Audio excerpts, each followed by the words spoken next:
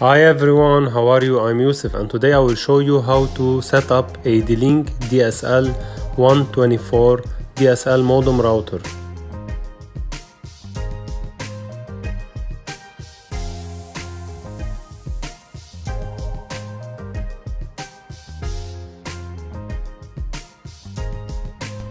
Installation: connect DSL modem to telephone.